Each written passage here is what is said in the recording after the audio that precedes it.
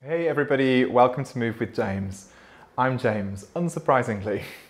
In this dynamic vinyasa flow, we're going to build some strength, get our core, our shoulders and our arms really working, but at the same time, we're not going to put any weight in the feet or the ankles at all. So if you have a foot or an ankle injury, or you have something like plantar fasciitis, this flow is going to be perfect for you. Just because you have a foot or an ankle injury doesn't mean you have to lose the practice that you love. You can still build strength, you can still flow, but just in a different way. Let's explore that together and begin.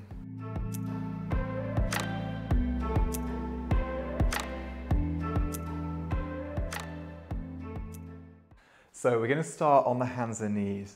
So bring yourself around to all fours, hands below shoulders, knees below hips, and just sense what position works for you in your ankle or foot right now.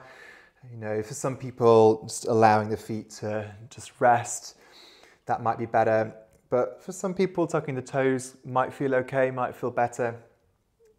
But focus mostly on pressing down through the hands and gently down through the knees. We're going to sway side to side as we start to warm up the body, preparing for our flow. As you move side to side, gently press the fingertips down, waking up the hands and the shoulders. Now start to make small circles over your wrists. Again, letting the feet and the ankles just happily rest behind you. They are not going to do anything. Circle the other way. Start to tap into your breath, gently lengthening and slowing it down, but breathing in a way that feels good. Now as you come back to center, from here, press into your hands, send your hips back a little bit. If that feels okay, you could go a little bit further. If it doesn't feel okay, pause where it starts to feel not okay. Just take a couple of breaths, otherwise going back. Now slowly come forwards, bring the shoulders above the wrists and back. As you rock, keep a gentle press through the hands. And now from here, as you come forwards, step your hands forwards about 2 or 3 more inches. And now bring your shoulders above your wrists. Slowly drop your hips, your ribs, your heart, bend the elbows. Lie down. Cobra as you breathe in. Push into the hands, send your hips back towards your version of a child's pose. Let's do that again. Inhale, shoulders over wrists, and hips first, then ribs, then heart. Cobra, breathing in. Child's pose, breathing out. 2 more. Round your back as you come forwards. Ripple down like a wave on the shore. Cobra. Child's pose. Round back, inhaling. Exhaling, lowering down. Riding the inhale. Child's pose, coming back. From here, come back to all fours. This time, if it feels okay to do so, bend the knees and gently cross the ankles. If that doesn't work, don't worry, leave the feet where they are. From here, tuck your tailbone, squeeze your glutes. Elbows in as you lower down to the ground, slowly down. Hands are by your upper chest. We're going to push back up. Exhale, back up onto the knees. 2 more times. Inhale to prepare, tuck the tailbone. Exhale, down. Chaturanga on the knees. And push back up. Last time, elbows in, core strong. Release the legs, cobra. Child's pose. Once again, coming forwards. This time, bring the hands back under your shoulders. On the knees, start to reach the right leg up and back. Just let the foot or the ankle do whatever feels good. And now bring the knee gently towards the nose. Scoop in and back. 2 more, knee to nose. Push the floor away. Let's get your core going. And now take the leg back. Pause here. Make a scorpion tail shape. Lift the chest, push through the hands. Return the knee. Let's switch sides. Left leg comes up. knee to nose, curl, lengthen, knee to nose. You don't have to touch, but you might, some people can.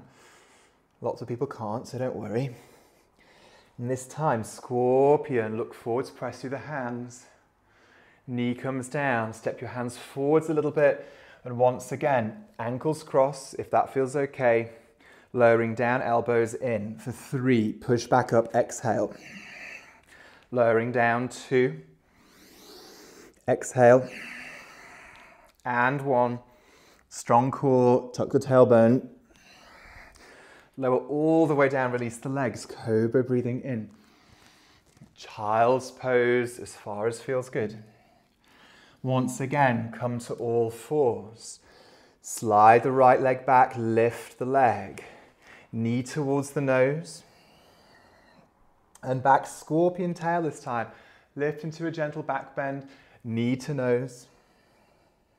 Scorpion. And knee to nose. And this time as the leg comes back, pause, bend the knee, press through the hands, and then take the knee out to the side this time, and then back. Take the knee out to the side in line with your hip, and back. One more time, and back. Knee comes down. From here, listen closely. Left leg comes back, knee to nose. 2 more times. Really push through the hands. Strong arms, strong shoulders. That's what it's about. And now from here, scorpion. Let's do one more. Knee to nose. Scorpion. Straighten the leg. And now bring the knee out to the left, right out to the side. Use those glutes. 3. Level the hips. 2. Level the hips. 1. Release, walk your hands forwards, shoulders over the wrists, breathe in, tuck the tailbone, lower down halfway this time, just halfway, push back up, 3, elbows in, 2, 1, all the way down, this time pause, low cobra, and start to reach your hands back, reach through the fingertips, lift the chest. If it feels okay to do so, you could lift the feet, lift the knees, really lift up into locust. 4 more breaths. 3, option to link the fingers now if that feels good. 2, 1, lower down. Come onto the forearms here. Sphinx pose. Bend the knees. And very gently swish the legs to one side and then to the other. One side and then the other. Again, always just exploring what feels okay, yeah. And now come back, once again, push back up onto the knees. Child's pose for a moment. This time coming back onto the forearms, staying on the knees. Right leg comes up and back, same thing but on the forearms, tricky. Knee towards the nose, you've got to really scoop this time.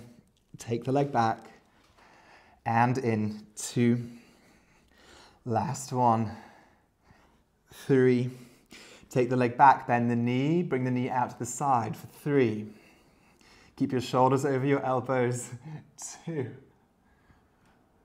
and 1. Replace the knee, prepare for the second side. From here, left leg back, knee comes in, 3. Use this to stretch your back.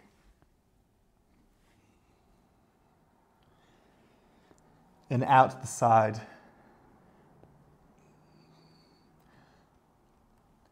Last one.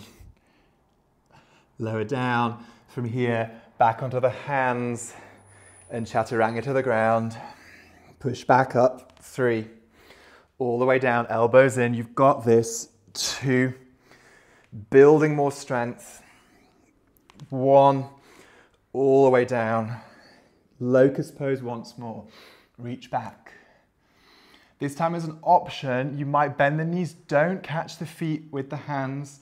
Bend the knees, lift the knees, draw the hands back. Kind of foot and ankle free bow. 2 more breaths. Really feel those glutes. And release.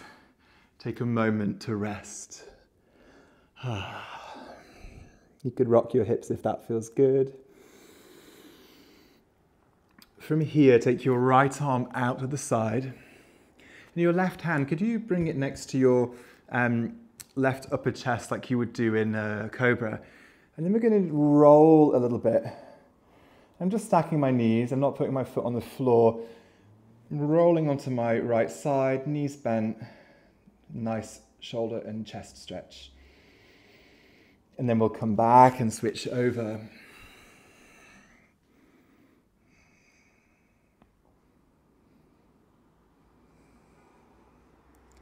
And then return. From here, come back up. Coming back to the hands and the knees, we're going to play a little game for a moment. So, on the hands and knees, rock the weight forwards and back a couple times. If that feels okay, take the hands forwards another inch. Rock forwards and back. Now pause, tuck your tailbone under, squeeze your abs. Option to walk the hands forwards another inch if that feels good. Rock forwards, keep the tailbone tucked and back. Let's do that again. So what I'm not doing is lowering into a back bend. I'm keeping everything scooped in and tucked under and back. If that feels okay, take your hands further forwards. Really tuck under with the tailbone, scoop the belly in, shoulders forwards and back. 2 more. And release. And now as a final flourish, keep your hips pretty much above your knees. Scoop your tummy in. Maybe creep the hands forwards a little bit further away. Keep pressing into the hands, straighten the arms, take the hands further away. Maybe now start to let the hips come forwards, creeping, and then push back. Come all the way back up. From here, we're going to come round to sit. Take your legs to one side and gently swivel round. So you've done a lot of work in the hands. They're going to get a little break now. Shake them out. From here, take your hands behind your knees and lift up with the feet and the legs into a supported boat pose. You could have your feet apart if that works better for you, or you could squeeze the knees and the feet together if that feels okay. Either way, start to take the hands away, reach the fingertips forwards. Keep the feet floating. Option 1, breathe here, lift the chest. Option 2, straighten the left leg, and then rebend and switch right leg, and switch left leg. And then let's go one after the other. You could even tap the ground with a toe if that feels good. 6, 5, 4, 3, 2, 1. Bend the knees, slowly lower down, keep the feet off the floor, knees above the hips. I get attacked by my plant. Knees above the hips, shins parallel to the floor. Reach your hands forwards. We're going to curl up, chin to chest. 5, 4, 3, 2, 1. Pause, hold it. Option to straighten the legs at a 45-degree angle. And lower the head back down, lift up. 5, 4, 3, 2, 1. Hold it. Bring your knees in, lie down. Take a little rock, side to side. From here, link your fingers behind your left thigh. And begin to straighten the left leg up towards the sky. Just let your foot relax, let it be at peace. If this feels okay to you, you might start to slide the hands further up the leg towards the calf. I've not put my right foot on the ground. You could do if that feels okay, but you don't have to. As an option now, straighten the left leg, and again, draw yourself up towards the shin. If you're really bendy, you could hold the ankle and bring the shin towards your face. But getting a hamstring stretch and a bit of sneaky core work. 3, 2, 1. From here, bring the knee in and switch sides. Link behind the right thigh. The leg lengthens and reaches. You might breathe here. You might slide the hands further up. Keep the legs straight as you curl up, drawing the head and the shin towards each other. 3, 2, 1. Release. Take a happy baby, either holding the knees or maybe the calf or the shin. We're going to continue with our core work. Take a big breath in. Get some oxygen from here. Once again, float the knees above the feet. Fingertips reach forwards. And now lift up. Lower back down. This time straighten the legs towards the ceiling. Lift up, reach the hands forwards. Lower back down. This time open the legs into a V. Hands in between the legs. Lift up, reach forwards and back down. That's one set. We're doing 5. Bend the knees again. Lifting up. A. Straighten the legs. B. Open the legs, reach through. C. That's 2. Let's pick up the pace. A. Legs straight. B. Legs wide. C. That's 3. A. B. You've got this. Legs wide. C. And again. A. B. And C. I think that's 5. It might be 4. Let's do one more. Why not? Lift up. You're nearly there. Straighten the legs. Open the legs. And hug the legs. Heroic effort. Give yourself a little rock. This time link your fingers around your left knee or shin. From here, straighten the right leg up towards the sky and slowly reach it away from you at a 45-degree angle. Curl the nose up towards the left knee. Option to pause here, or if it feels okay, lower the right leg down just above the floor. Lift it back up to 45 degrees. 5, 4, knee to nose. 3, 2, 1. Switch legs, keep the head lifted. Leg starts at 45 degrees. Option to lower it down for 5, 4, 3, 2, 1. Both knees come in. Take a moment to rest. You might reach the legs out. If that feels okay, rock the hips. Yeah.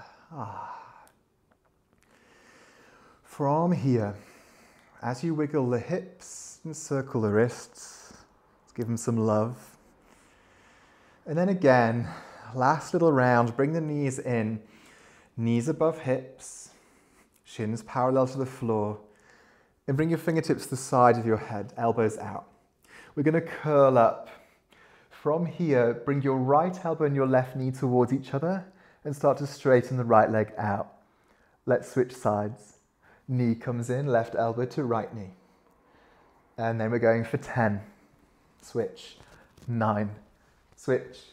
8. Tap the elbow to knee. 7. 6. 5. 4. 3. 2. Get ready to hold. 1. We're going to hold. Hold. Hold. Switch. Hold. Hold. Hold and release. Stretch out. Arms overhead.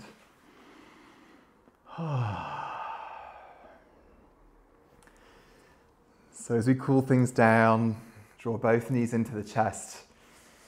And if it feels okay to do so, take the knees over to one side, open the arms into a twist.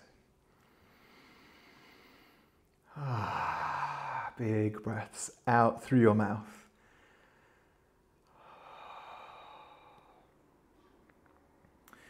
In this position, if it feels good, you could take the arm that's on the bottom to hold behind the knee, the top knee. You could straighten that leg out if that feels good. You could even walk the hand down towards the ankle, the calf, if that feels okay. IT band, stretch down the side of the leg. And then let's come back and switch sides.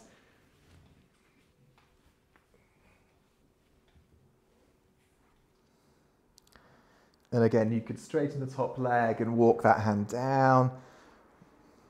Just to get a little more into the outer hip if that feels good to you.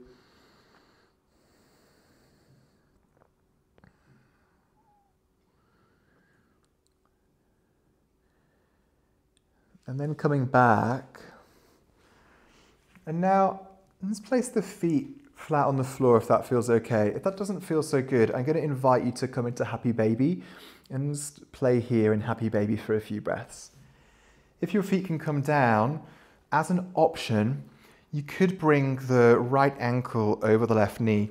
And if you have an ankle injury low down, you could take the shin or the calf a little bit higher so the ankle and the foot are free. Again, if this doesn't feel good, go back to Happy Baby. If it feels good, gently reach behind the left thigh and draw the knee in. So you get a hip stretch, whichever pose you're in. I call this sleeping pigeon or sleepy pigeon. If you're in sleepy pigeon, switch sides.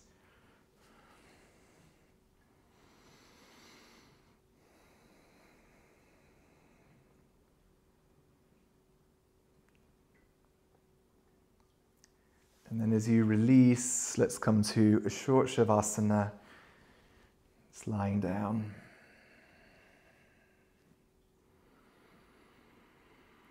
Take a long inhale through your nose and out through your mouth.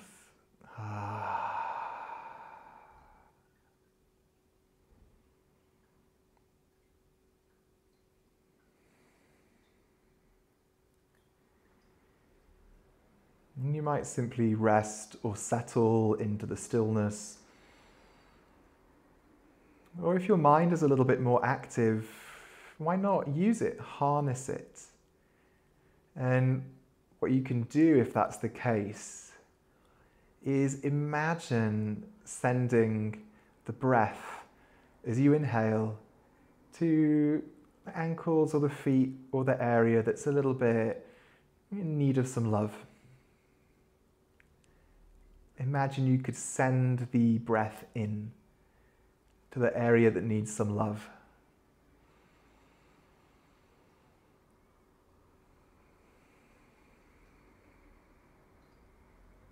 Almost like the breath could heal or refresh or renew.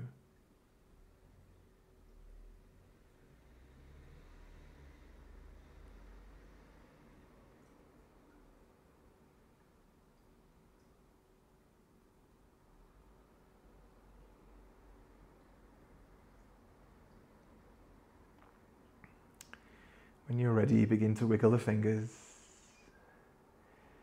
Reach the arms overhead. And in your own way, hug the knees in. And find a way to come up and sit which works for you. Whatever transition is the easiest.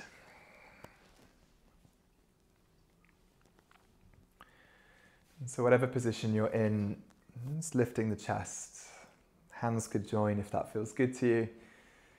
Just bowing a little bit, just acknowledging your effort for being here, for taking the practice, taking time out for yourself. Just because things happen in the body from time to time does not mean we have to lose the practice that we love.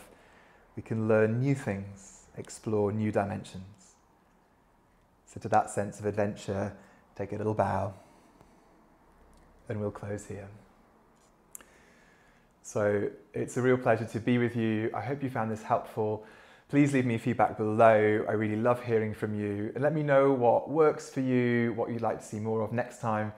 And I'll see you next time. Until then, enjoy your practice.